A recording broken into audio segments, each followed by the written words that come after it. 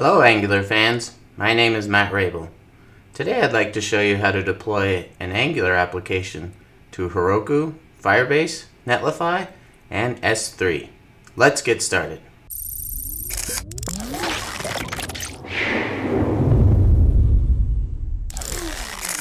This screencast is based on a blog post that I wrote called Angular Deployment with a Side of Spring Boot. Angular and Spring Boot are two of the most popular combinations to use when deploying modern web applications. You'll often find that people deploy them as either separate artifacts or one specific artifact where the Angular app is inside of Spring Boot. Today I'm going to show you how to deploy them as separate artifacts. In the future I'll show you how to combine them in a single jar and deploy them using Docker. At the bottom of this blog post is a GitHub repo.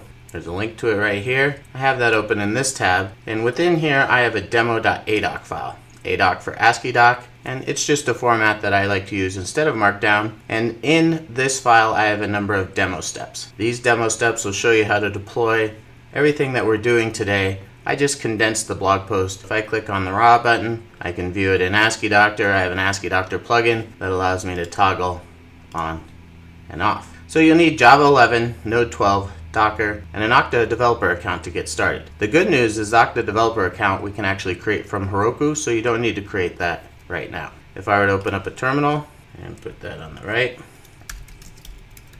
you can see I have Java 11, 12, and the latest version of Docker.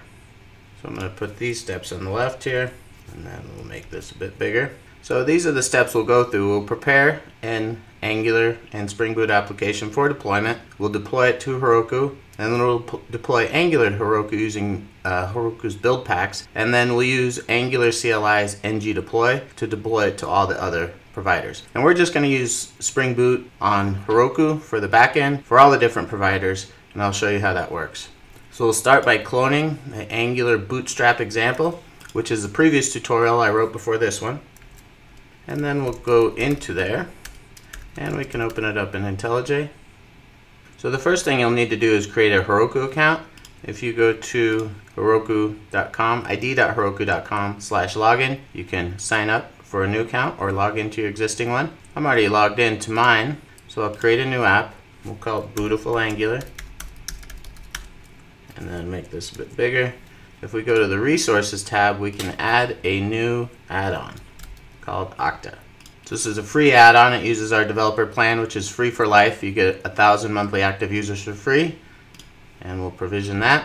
One thing you might want to be aware of is that to add Heroku add-ons, you do have to have a credit card in Heroku's system. It's a form of security verification. So you can see over here we have this little free toggle going, and now it's ready to go.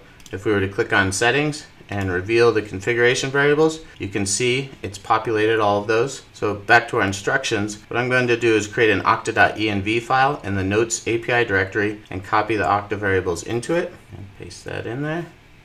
And then if we go and grab those values, we have the issuer here. Okay, with just those values we can actually start our service now. So if we were to do cd into notes API, source okta.env, and run Gradle w boot run, you'll see it starts right up. And if we were to go to localhost, we can use these values that we have in here to log in. So grab that one,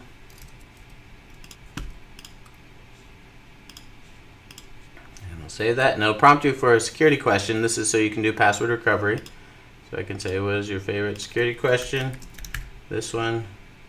Now you'll notice it comes back to this page and it gives a 400 error. Well, that's kind of strange. You'll notice it's a 404.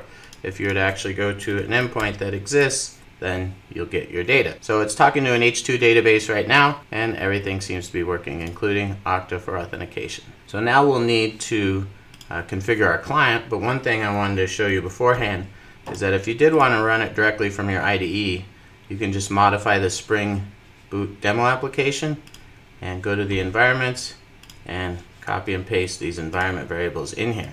Of course, you'll need to remove the export here, but now you could run it directly from your IDE. So I can cancel this one and run it directly from here. And so in the Angular application, the Okta configuration is defined in auth routing module. So you see we have the issuer and the client ID here. So we'll grab that issuer, which is 605.309. So change that one. And then you want to use the client ID for the SPA. So grab that value, put it right there. And then we can run the Angular application. First of all, we'll need to run npm install. So do that from IntelliJ, or you could do it from the command line. Now that everything is installed for the client, we can go into that directory and run ngserve. Then if we were to open up localhost 4200, I can click login, and it gives us an error here. So what's going on? Looks like it's trying to go to an old one. So let's go to application clear site data. Hopefully you won't have to do this because I'm using different Okta tenants, so my last one was still stuck in there. Now if we go to login, it all works and it comes back and you can view your notes. So if we were to go to view notes, create a new one and say first local note, yeehaw. That's saved in Spring Boot. So if we were to go back to our Spring Boot process, you can see that all working. So the next thing that I want to do is, first of all, commit everything to Git. Go to a terminal here, go to the top level directory, and commit everything. So we have our Okta OIDC configuration. And the next thing is preparing Spring Boot and Angular for production. So one of the first things that I like to do whenever I'm working on a new project or maybe updating an old one is update all its dependencies to the latest version. This gets you security updates and other goodness. So there's a couple plugins for Gradle you can use. Use latest versions plugin and the versions plugin to actually configure it to automatically update. And not so much automatically, but when you run a command, it'll update. This will upgrade from Spring 2.2 to 2.3, and that requires a new version of Gradle. And so you do need to update Gradle before you do that using this command, which is Gradle wrapper, Gradle version, at least 6.3. I'm going to do 6.5 since that's the latest one at the time of this writing, or the time of the screencast. Distribution type equals bin. And then we can run Gradle W, use latest versions. Okay, and you'll notice now we're using Spring Boot 2.3. If we were to look at the Git difference, you'll see we've got that new version of Spring Boot, and we got a new version of Okta Spring Boot Starter as well. And we'll enable auto reload on our Gradle script. And now let's verify everything still works here.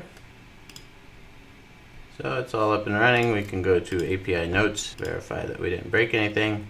That's still coming back and we're re-authenticated, so everything's working. Now for Angular, you can use npm check updates, which is an npm package that just upgrades your dependencies. So we can go ahead and install that.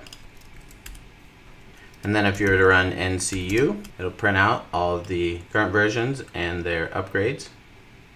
So you can see there's a whole bunch, mostly Angular 9.0 to 9.1 and a number of other things. So you can use NCU-U to upgrade. And this will upgrade TypeScript from 3.7.5 to 3.9.5, and Angular 9 only works with 3.8.3. So you do need to downgrade TypeScript after running that. So if you go into your package.json, scroll down to the bottom, change that back to 3.8.3, and then you can run npm install. So you'll see that resulted in 73 low severity vulnerabilities. Well, I personally don't like any vulnerabilities, so let's get rid of those with npm audit fix. Okay, so you see it fixed 73 of 73. That's great. Let's run ngserve and make sure we didn't break anything. And once that's completed, log out and log back in to make sure this is all working.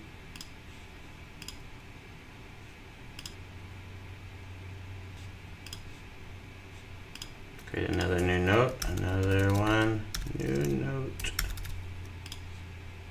Alright, so we didn't break anything. That's great. Let's commit all those changes to Git.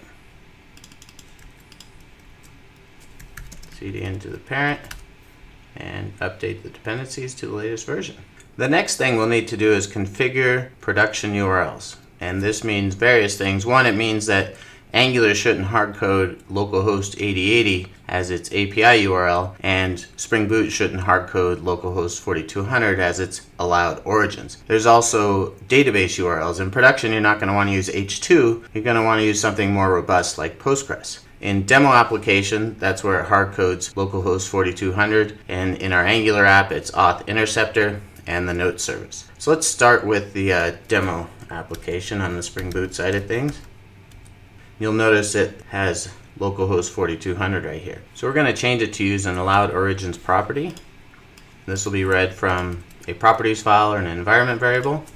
You'll need to import that value annotation. And then down here, we'll change this localhost 4200 to use that property.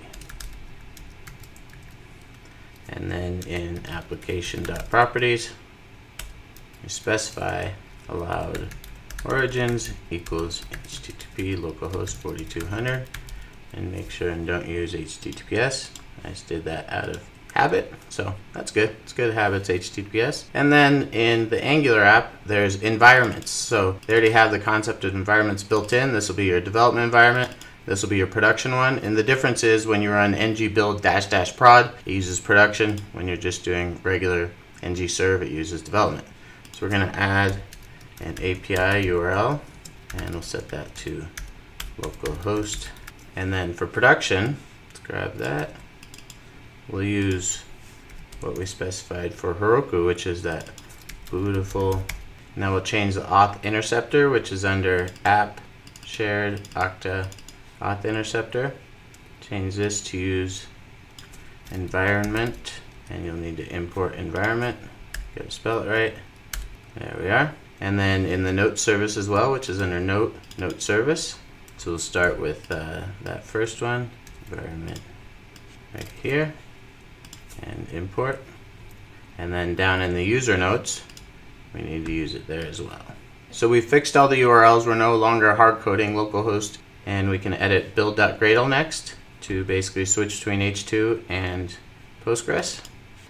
So under this, change this runtime only for H2 to look for a prod property being passed in, and then we can add profile information. So if the project has that prod passed in, then use prod profile else dev. And so when you're running boot run, we can say, hey, the profile that's activated for Spring is either prod or dev. And then when it processes a resource, when it creates the jar, we want to take that dev or prod and make that the application.properties, and that'll be the default. Another way to do it is actually keep them both in there and always have to specify the profile, but I like to make it so you don't have to specify the profile. Many different ways to do it. And so now in application.properties, we'll rename that to application-dev, and we'll keep that allowed origins, and we'll add a data source URL. And all this does is set it so H2 uses a file-based system instead of in-memory. And so if you do restart the app, it actually keeps the data. If you refresh or delete all the files, if you run Gradle clean, then your data will be gone, of course. And then one thing we can do to test Postgres is use Docker Compose. So if you go to source main Docker, create a new file here, call it Docker PostgreSQL YAML. Go ahead and add that to Git. Paste that in there. That uses Postgres 12. And then we'll have this application prod that uses Postgres by default. You'll see that still allows 4200, uses auto update, so it creates a schema and uses that data source URL for Postgres. One thing that happens when you do this is user is a keyword in Postgres. So if I tried to start it right now, it actually wouldn't work. We have to go and change from using user to username. So I'll do that in my entity first, and that changes everything all the way from there up. For instance, all my JPA queries need to change, right? Find all by username now instead of user. So that's in the REST repository. And then for setting a username on a new note, and then in data initializer to make a similar change there, and then in our user controller, find all by user name. So that's all you need to do to change from user to username. And then for the data initializer, let's make it so this only initializes in development. And now we can test these profiles using Docker Compose. So we can go into the Notes API directory and run Docker Compose, source main Docker. That starts it up. It's ready to accept connections. We can go ahead and source Okta dev. First, I'm going to kill 8080 just in case something's running there. So source Okta env, wrong directory. find Gradle boot run -pprod. So now we're connected to Postgres. To prove that, we can go ahead and refresh our notes. Oh, that's not running, so ng serve.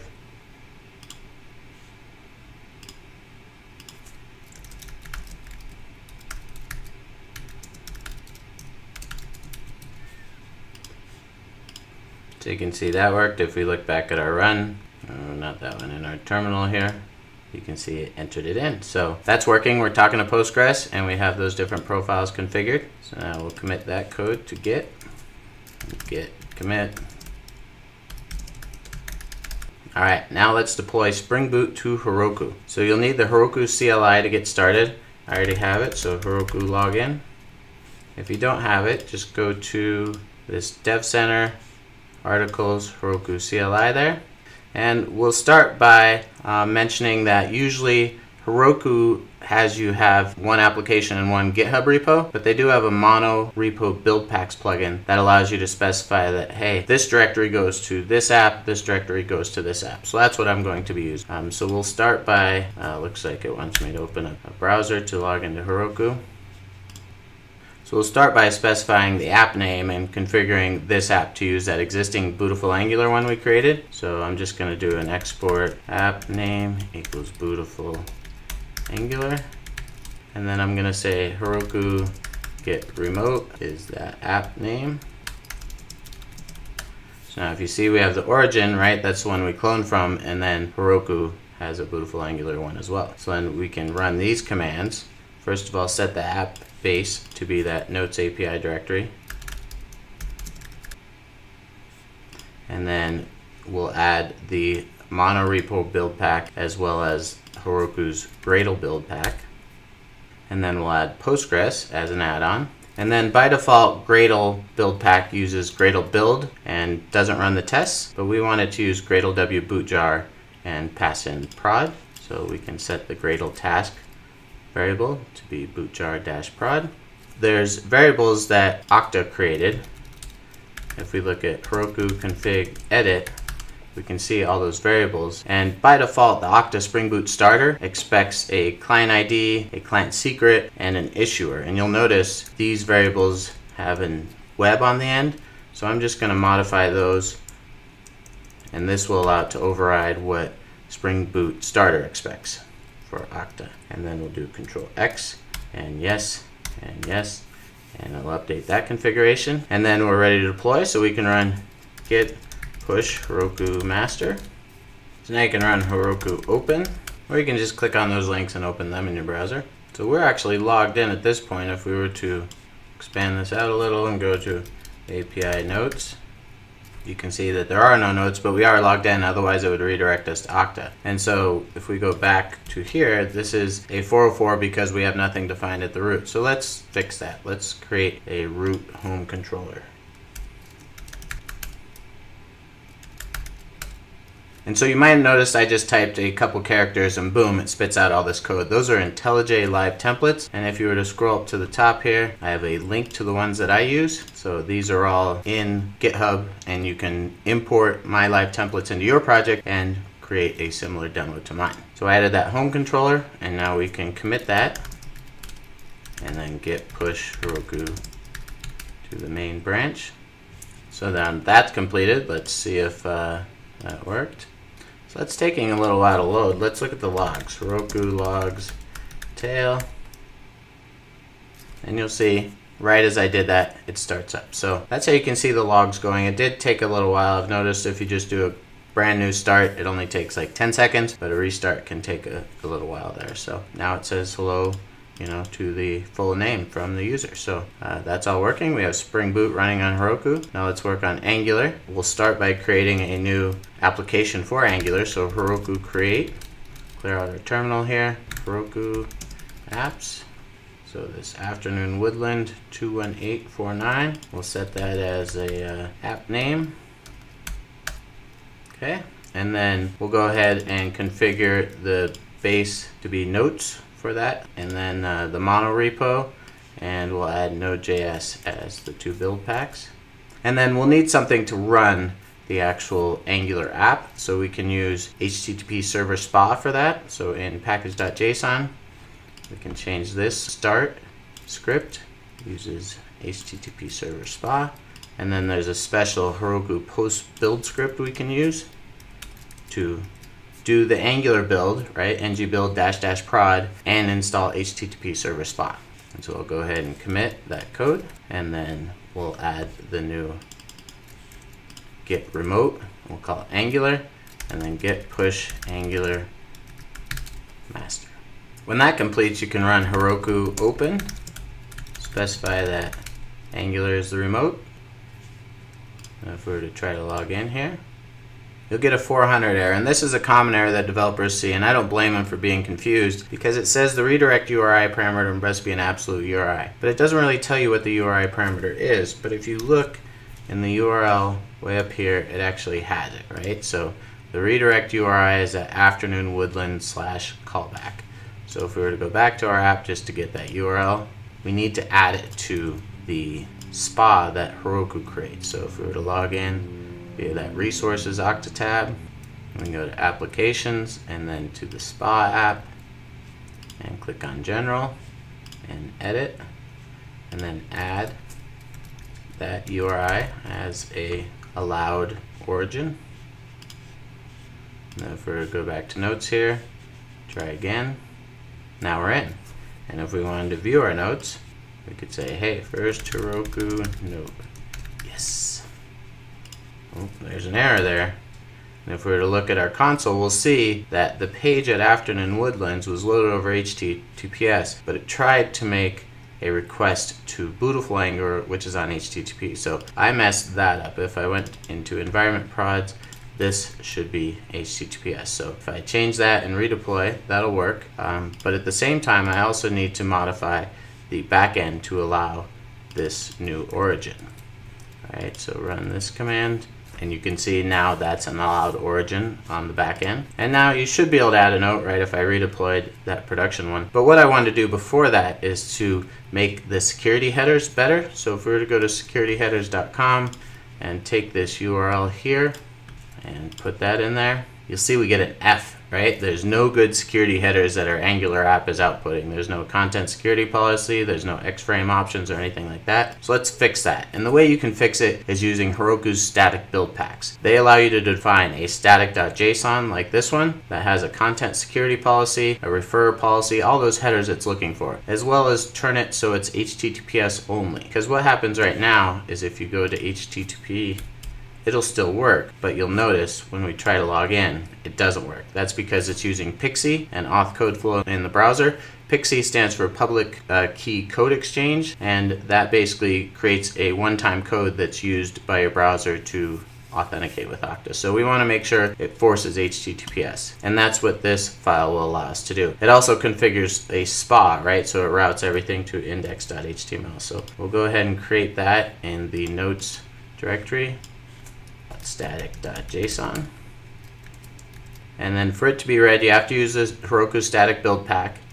And because we're using the Heroku static build pack, it'll actually use our scripts instead of us having to, write anything specific like we did with our ng start. So we want to change this build to use ng build -- prod because that's a command it's going to call. So we'll go into package.json, we'll revert these changes, and then we'll make sure that is there. And then we'll commit our changes to Git, add the static build pack, and push it one more time. So now that that's finished, let's see if our security headers have improved. They have. We're up to an A. And then if we were to go and try to use the app, we can view the notes. Let's make sure there's no errors in our console. And we can say first note on Heroku. Yes. This time it worked, right? So that's sweet. The next step I want to do is showing you how to deploy everything with Angular to a number of different providers, Firebase, Amazon S3, as well as Netlify. And we'll use Angular CLI's ng deploy command for that. But one thing I forgot to do is in my Spring Boot app, I never changed the Spring JPA Hibernate DDL auto. What happens right now is if you restart the Spring Boot app, it'll recreate the schema and lose all that data. So let's go ahead and set that, and I'll just make sure it's not set. So Heroku config remote is Heroku. You'll see it's not specified there, so set that Spring JPA Hibernate DDL auto, and now when it restarts, it actually won't recreate the schema. So that's something that's nice. When you first deploy it, it creates a schema, and then you set that property and it won't recreate the schema. So I'm going to start by creating a Firebase branch. Let's make sure we have no changes in here. So git checkout the Firebase, and then we'll go to firebase.google.com, and I want to log in with my Gmail account and go to the console, and we'll create a project, and I'll call it ng notes and no Google Analytics. Okay, so that finished, and you will need to have the Firebase CLI installed. I already have that installed and configured for my account. Now you can install the ng deploy package for Firebase. That's Angular Fire, so ng add Angular Fire. You have to be in the Notes project or in an Angular project to do that. And as long as you're logged in locally in your terminal with the same account that you are through your browser, your new project will show up right here. And they'll create that Firebase JSON, Firebase RC, and update your Angular JSON. And then you can run ng deploy. And unlike Heroku, this isn't based on Git, so you don't have to commit anything. It just takes what's in your actual directory right now. Once your app is available on Firebase, you'll need to make it so your Spring Boot app will allow it in. So grab that URL, make sure we got it. Yep. And we can go, that's not quite as good as I want. I don't want it to have the line break in there, so let's go ahead and just copy it into here. There we go. So grab that, tighten everything back up here, and then we can go Heroku config edit, and the remote is Heroku. That's where our Spring Boot app is running, and we'll need to modify the allowed origins.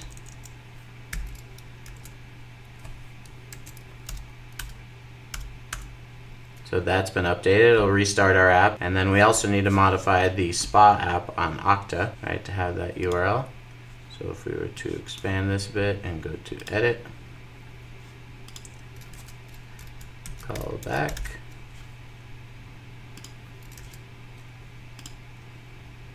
and now if we were to open it up, click on login, you can see it's working for viewing the notes. And if we were to click on the notes, we should see that one from Heroku come up. There we are. So that's all working. Let's check it with securityheaders.com. Ooh, a D. Not so good. But you'll notice it does have the strict transport security header. So the beauty of that is if I try to go to HTTP, it redirects me to HTTPS. So at least that header is present by default. So we can configure our security headers in firebase.json. So we'll go ahead and always add new files to get there. And then we can add a new key called headers.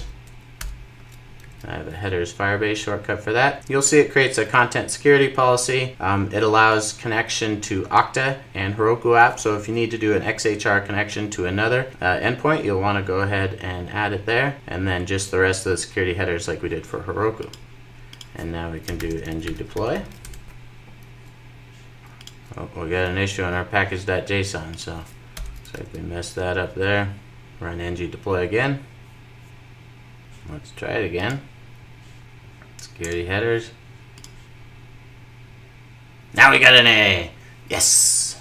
All right, so let's commit those changes. And you'll notice it did add this .firebase hosting cache. So I don't know if you need to check that into source control, but if you want to make sure it knows what you deployed last time, I suppose you could. The next thing is deploying to Netlify. So we'll go ahead and git checkout the main directory, the main branch, and create a new one for Netlify. And before running the command to add Netlify support, you need a Netlify account.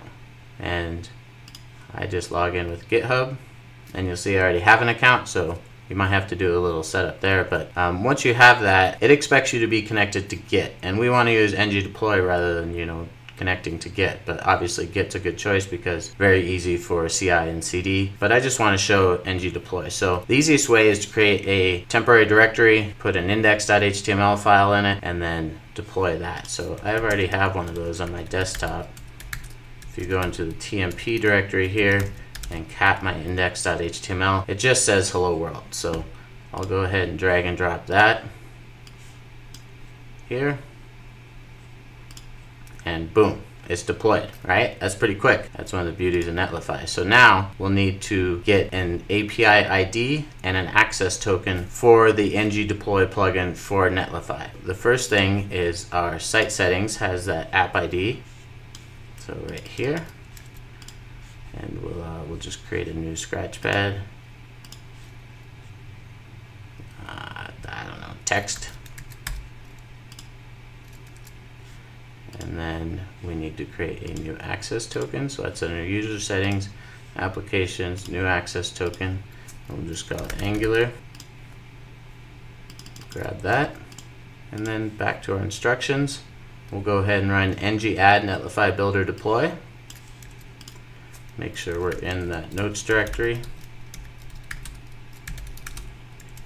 And it'll basically prompt us for these two values, our app ID and our access token.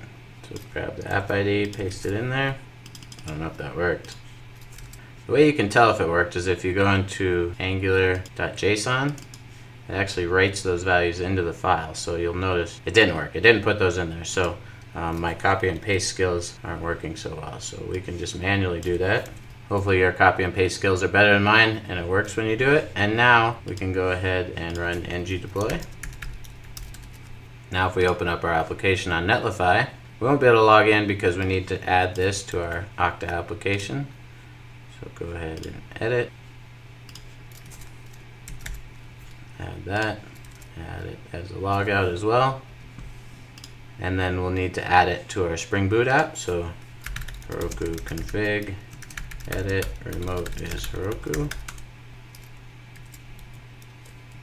Now we should be able to log in.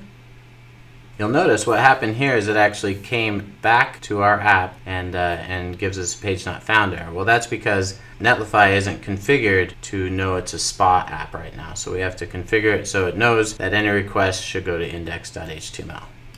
So to do that, you'll create a redirects file. So under the source directory, go ahead and name it redirects. And then all that you'll have is this one line that says all requests should go to index.html. And then you'll need to modify angular.json to actually include that file. So under the assets here, you can add source redirects, and then we'll run ng deploy again. Now if you were to try again, try from the very beginning.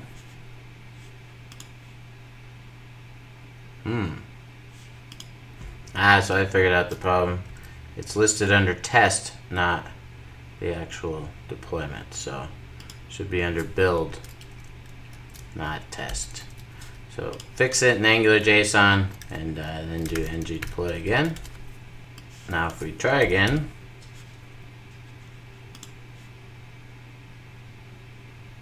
this time it'll work and we're logged in. And if we click on view notes, we should see the one from Heroku show up, and we can add a new one that says new note from Netlify.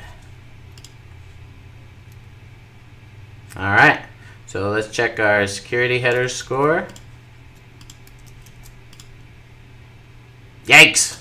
A D. But we have that strict transport security again, so it will handle the HTTP to HTTPS. To fix security headers, you can create a headers file next to that redirects file. So new file headers.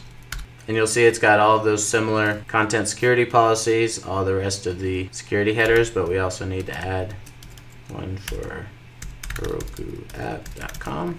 And then we can do modify the AngularJSON to include that. Headers, and run ng deploy. Now let's test our security headers again. Booyah! We got an A. Alright, so now let's commit all that to source control. Now I should warn you that this does check in these values, right, for Netlify, and these are not something that you want to put in a public source control setting, even maybe a private ones. This is like a problem with using ng-deploy and Netlify. In fact, when I first did this, when I checked it into GitHub, I got warnings, emails that said, hey, you checked in a Netlify API token. So what I like to do is go and delete it after I've demoed it. So we'll go to netlify.com and log in. And I'll go here to user settings and applications and delete that personal access token. And so that way, even if it does get into source control, no one can really use it maliciously. The last platform I'll show you how to deploy to is Amazon's S3. So let's start by checking out master again. Then we'll create a new branch called AWS. And before running the command to deploy to S3, you'll need to create an S3 bucket and have an AWS region name, get a secret access key, and an access key ID. So you'll need an AWS account. I already have one. So if I log into it and go to the S3 console, I can create a new bucket. I'll just call it ng notes, and I'll just accept all the defaults. And then to create a secret access key, you can go to the security credentials page. This is for the IAM. And click on access keys and create new access key, and then we'll grab the values from this and we'll go back to our scratch file here, put them in there, and then you'll add this schematic. And what Amazon allows you to do is actually define all of these as environment variables. So I'm going to go ahead and do that. Let's do export access key ID equals this. It didn't work. Why doesn't it work to copy out of my scratch file? Oh well. We'll just use non-environment variables. So add this sucker here. ng add. And ideally use environment variables because then it doesn't get stuck in your angular.json. But this is just a demo, so I'm fine with it getting stuck. And then I'll go ahead and delete those access keys from AWS once I'm done with this. I believe we did US West 1. Let's double check here. US West 1, Oregon, yep. And then the bucket name is ng notes. And our secret access key is this. Let's make sure we can paste it somewhere else. Okay. Didn't get in there. I know it didn't go in there. Oh well, we'll try the access key ID. And then just use the default. So put it on AngularJSON, and if I go into AngularJSON, at the bottom it's got those missing values again. So I'll paste them in there, access key ID. And now we can run ng deploy. And once it's finished uploading your files, you'll need to enable static website hosting. So you can go here, go to properties, static web hosting, and we'll use this bucket to host a website. You're going to need this URL, so let's grab that for later.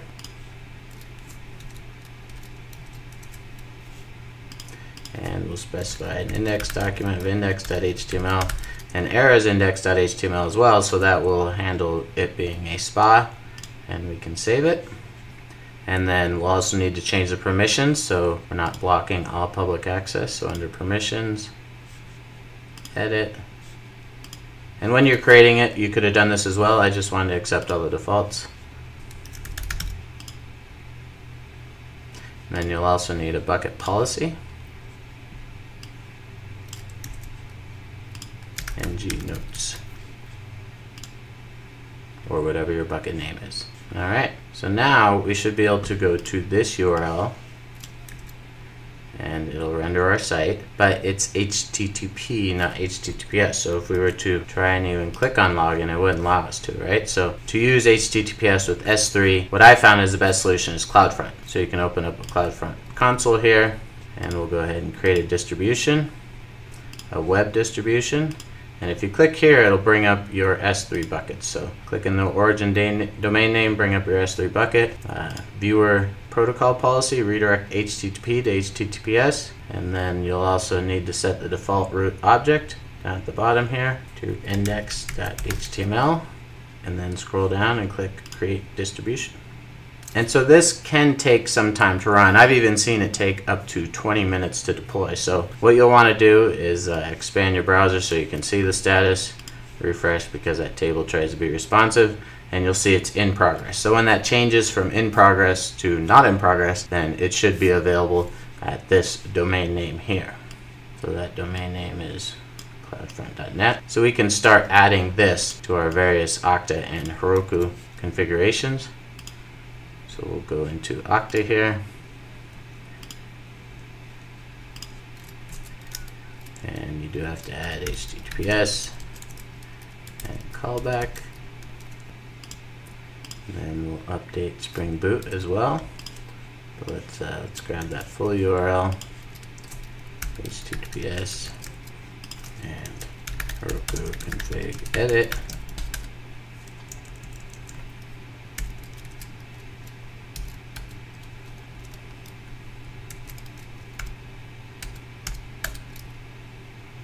So you can see that's finished deploying. We can grab that URL, try it out.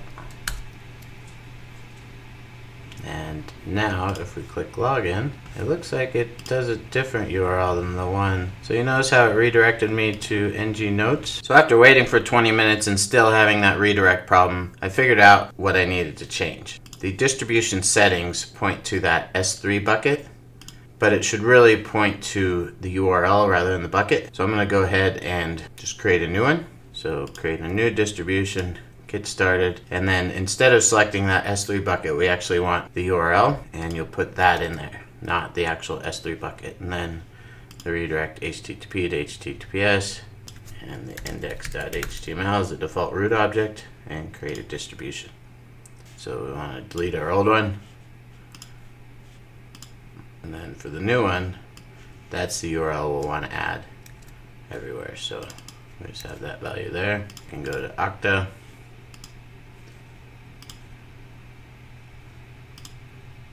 And change that. Change that. And then now we'll wait, 5-10 minutes, whatever it takes for that new distribution to deploy. That's finished deploying. Let's try it. Woohoo! It works. So now we should be able to log in. And looky there. Talking Heroku, yep. We can even create a new one. AWS note. It works. Okay, so if we were to take this and try security headers,